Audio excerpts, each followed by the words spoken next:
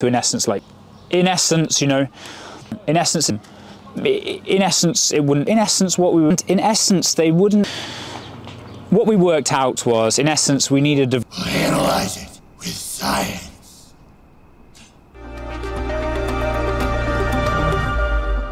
So, don't usually do videos like this. That's what I can be. I'm whatever God needs me to be. Yo, I've had this video sent to me a couple of times, and in essence, it's messed up. That's John Singleton, Mr. In Essence. Wake me up inside. I can't wake up. Can you imagine being an athlete who has done everything all year? You're fighting on a workout which is every single second. It's not like you're doing Murph and there are tens of seconds that separate places. This is a workout like Fran, where everyone's going close to 2 minutes and you're doing everything you can to get as close as you can, and you're shaving off little fractions, and then it isn't your fault when you don't hit that little metric that you're looking for. I'm talking about event number 5, that one with the runner. You know, it's the competition to all machines. There's a machine in this event, there's a machine in that event, and which events don't have machines? There are way less events without machines than there are with machines. We've talked about this. The issue with this becomes really, really bad when someone like me, who does a workout in my garage, I did this workout, remember 4 and 5, I snatched 265, I babied out on 275, and I ran on the treadmill. I gave a damn good effort. I tried as hard as I freaking could. I finished the run up in 327, and I was like, okay, we're gonna see if my treadmill's up to snuff. Is this thing accurate? I talk about it in real time in that video where I'm doing the workout, and I'm incredibly well aware that there are treadmills that are set up differently than other treadmills. I figured that maybe over the next couple of years, where my treadmill's a little bit older, Assault and CrossFit had figured something out, and it's very evident through this conversation with Mr. John Singleton that that is not the case. I didn't think CrossFit would be so stupid to put a freaking treadmill in 3 of these workouts and not have their ducks in a row. It's unbelievable to me. Let's listen to what John has to say. But I think one thing that I thought would be interesting is to kind of be able to take people a little bit more behind the scenes. So kind of one kind of thing to set the framework a little bit is CrossFit has an appeals process. However, actually the appeals process, really you can just argue against a scoring decision, or if the weight was loaded wrong. You can't actually appeal a no rep or anything that happens on the floor. But what I want to do is focus a little bit on something that happened last night during event 5.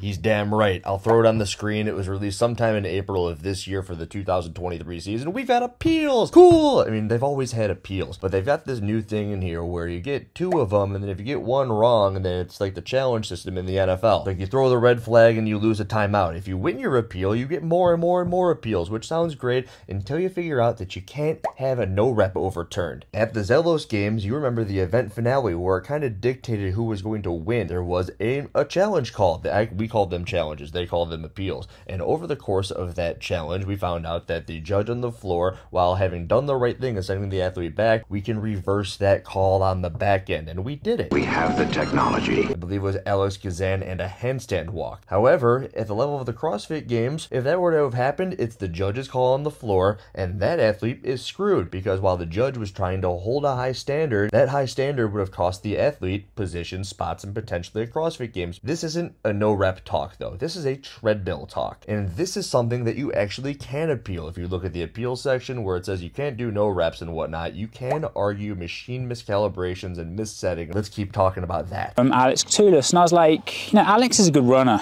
See him across CrossFit competitions across Europe, and he got off the runner really slow, and I was like, it's unusual, but you know, in of itself, it's not a normal. Then as the competition started going on with the next heat of girls, it was like, not only were they getting off late in event 4, they were also finishing late in event 5. And then some of the athletes would come where like the runner was sticky, something was up. Okay, this is what I'm talking about. Everybody's like, CrossFit needs to be more professional, but by all means, it's like they're running a beer league softball team, or they're running a wiffle ball game in their backyard. They're like, oh, this will be a good idea, let's put an air runner in. And it makes sense, right? It's standardized, you don't have to run around the track. How are we going to make sense of this across every division, everywhere, across the world? It doesn't matter! You're not gonna make a track make sense. The air runner makes sense. The sled, in theory, is cool. Oh yeah! But because they're essentially a beer league softball team and they're just trying to be like, this softball's a little bit waterlogged. Oh, it's okay. It's just a little waterlogged.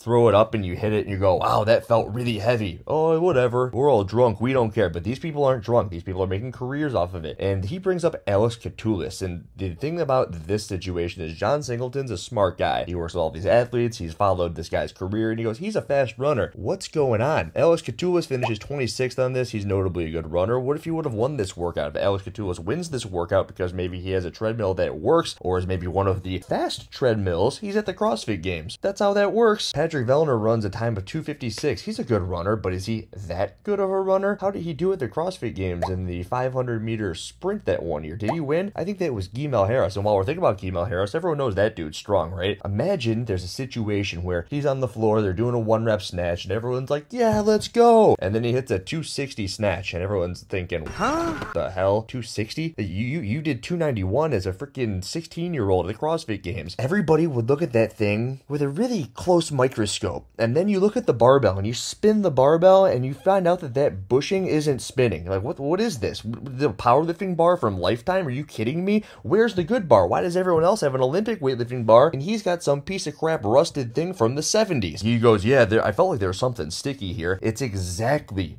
what's happening with these treadmills. But because for some reason it's a treadmill or a sled, they just say, it doesn't matter what you think. Let's hear them say whatever. The thing was that everything was happening in one particular lane.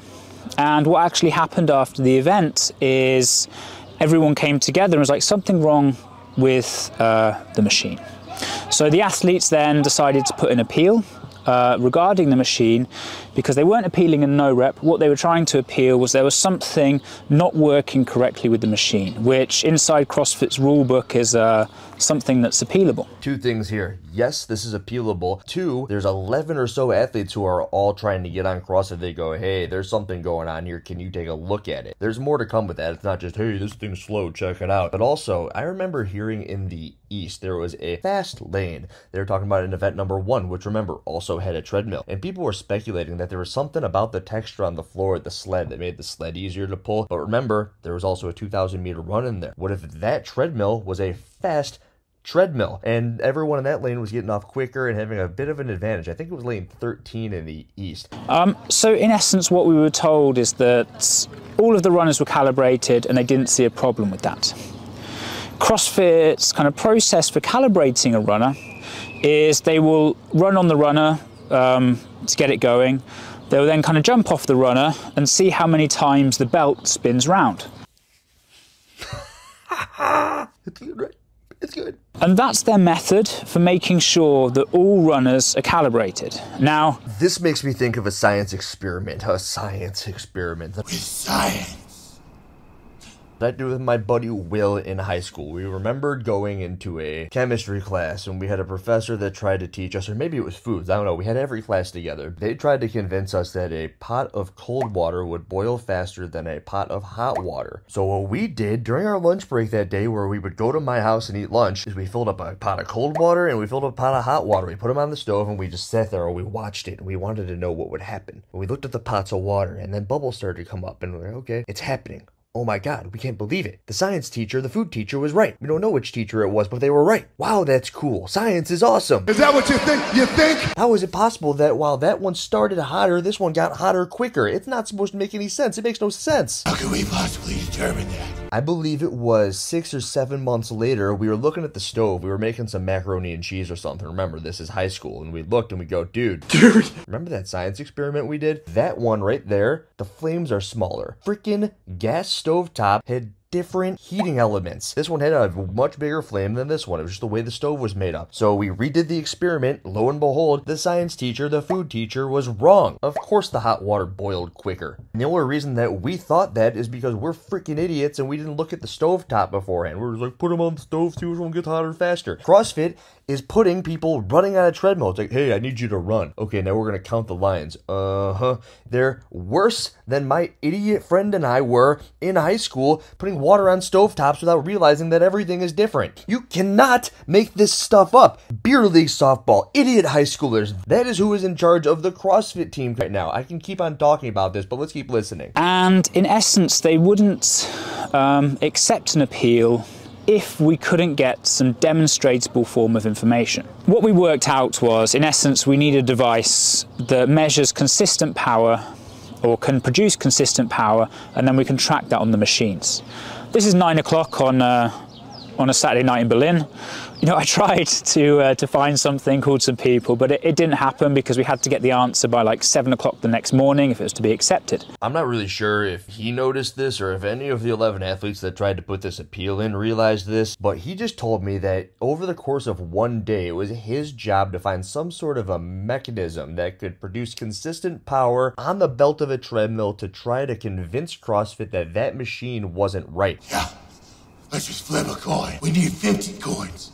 And then 50 more. 50, 50. You need to come up with a method better than our super scientific I'm gonna run on the treadmill and count the white lines on the end of it method, and you've got to do so in less than 24 hours over, and it's unbelievable. I've got an engineering buddy, and we took apart a couple of assault bikes. We took apart the Echo bike, and we were going to do this test. We were trying to figure out the power difference between an assault bike and an Echo bike, and we wanted to see which one was harder at a certain RPM, certain wattage. Everybody thinks the Echo bike is harder. We wanted to find out exactly how much harder it was, and he's been ripping apart treadmills off of Facebook to try to get this test done, and my assault bike is still sitting in pieces in my garage because we want to do this test, but it's up to John Singleton and whomever he can find on the internet to find something. And I'm thinking those things that cars run on, you know, in mechanic shops. Get this car up to 60, put the car on a belt, run it. It sits there in place, they rev it up, they're testing the horsepower on whatever muscle car machines they've got. I, in the back of my head, just think, hey, get a one wheel and ride the one wheel at 7 miles an hour on the treadmill and see how far it gets in a minute. Maybe even just get a bicycle and run that bicycle on there with a little mechanism on there that tells you how quick the tires are turn around on that bicycle. So at least the bicycle has been simplified. And at the end of that experiment, you find out that the runners are different. But nope, nothing was done. They did some math though. Let's listen to the math they did.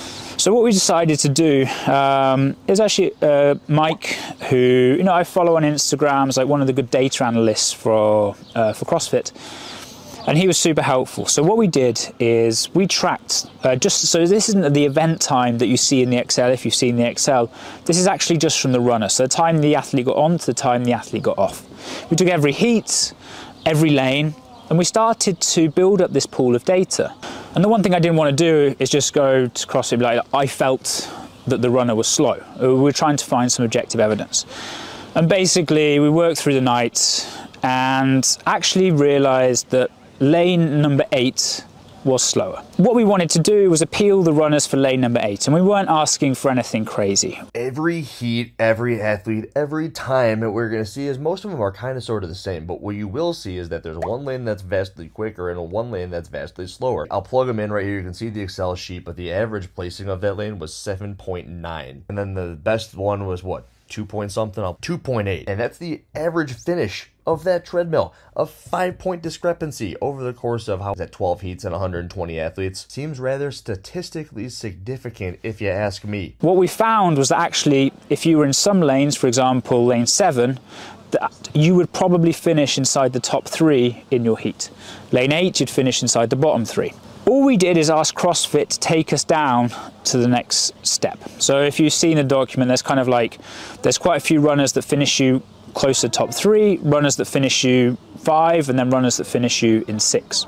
We wanted to move from 7.9 to, in essence, like 6.8 or something like that, which isn't a huge drop for the athletes, but I think it's an acknowledgement that something was wrong. CrossFit's argument of not doing anything was that basically each runner has a standard deviation that's accepted. CrossFit didn't know what that standard deviation was, and in essence, you know, there's only so much that we can do for the athletes. They admit that there is a difference in the treadmills. They admit it. They know that there's a difference in the treadmills. And there are 10 of them on the floor, and each of them is different. And you're playing Russian roulette with the athletes in the treadmills and the lanes. I mean, hell, you want to put the tinfoil hat on and say, we want this athlete in this lane at this time, or maybe they shift the treadmills around, or maybe the night before they're lining up the treadmills. It's like, hey, we're going to pay off the team of people putting treadmills out there. We know that that treadmill's fast. We want that in that lane, so our athlete gets to the CrossFit Games. And we need our athlete in the CrossFit Games because these sponsors will have these eyes on this athlete, and we need to make sure it happens. No mercy.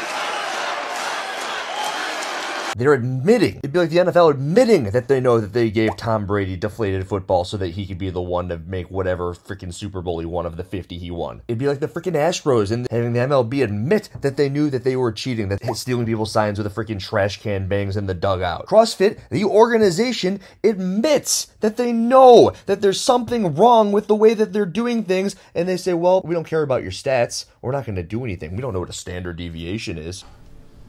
Idiot. Beer league, watered down, high school idiots playing a game with people's lives. Each runner has an accepted accepted deviation. We don't actually, or they don't actually know what that deviation is. There's no real way to, or they don't have a real way to calibrate the assault runner. Assault runner don't, or CrossFit don't. The teams also had the runner. So the inconsistency of the runner created what we would argue is an unfair test for the athletes on board. And I think one of the things that we're trying to do is create fairness across the board for athletes. That's the gist of it. There's a little summation right there, but also the teams have these runners as well, right? The runner is cool. It's cool as a training tool, and there were reasons to believe that it shouldn't have been in competition. There were reasons to believe that the sled was a complete freaking nightmare in the competition. But now we know that CrossFit, as an industry, has spoken to at least John Singleton and has stated that they know that there is something wrong with them, but we don't really know and there's nothing we can do about it, but we're still gonna put them in the freaking competition. Why didn't they just have shuttle runs? I mean, they had shuttle runs in every other stage of the comp. Why not this one? I know I was at the East and it was massive. People said that the West was massive. Figure out a way to make them run around the goddamn competition. It's instances like this that I realize the type of people that I'm yelling at. You kind of start to feel bad that they're so stupid. They're so stupid. At least when they had the runner back when they did the 333, it was the 333. You're running a 3K. And if it's off by 10 or whatever meters, it's what? A handful of seconds, and it's a 30-minute event. But on this event, which is separated by fractions of a second for every single athlete, and they're sprinting as hard as they can, and they've worked all year to get there, and they're going to admit that it's got a huge discrepancy treadmill to treadmill, and I knew this when I was doing it, and I was open to the fact that if I had a good time, maybe it's because I have a fast treadmill in my garage. And I've known this forever. The treadmill that I had at the affiliate, when I would run a 5K on that, I don't know what the hell was up with it, but I couldn't get a time under 25 minutes, and I was trying. And I wasn't a terrible runner. I wasn't great. But then I saw somebody on the internet get something like a 21-minute 5K, and I go, there's no way that you are 4 minutes better than me at 3 miles. There's no way. It's been Taylor's oldest time. I've known it since 2016 or 17, whenever we got that freaking runner. And they're supposed to be the people who are in charge of this governing body organization that is CrossFit. Harvey Dent, can he be trusted? Well, he seems to be about the best that we've been. They can't be trusted, and it's gonna get worse. I cannot wait for the CrossFit Games. And Riller, out. They smash that like button, no one touches there, now see legend. In essence, in essence, you know, in essence, it's the competition. In essence, it wouldn't. In essence, they wouldn't. What we worked out was, in essence, we need a device